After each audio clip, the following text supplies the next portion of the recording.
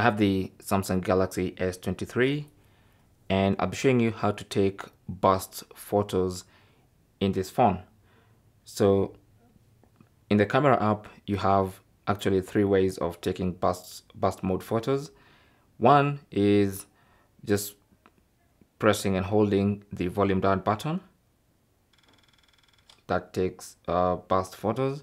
Also the volume up, that's also going to take burst photos.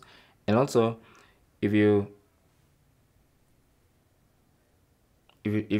touch and slide down the shutter button, so obviously tapping on it once takes one photo, but if you touch and drag it down, it's going to take burst mode photos. And to make sure that is enabled, go to your camera settings. In the camera app, simply go to settings and then go to swipe shutter button 2.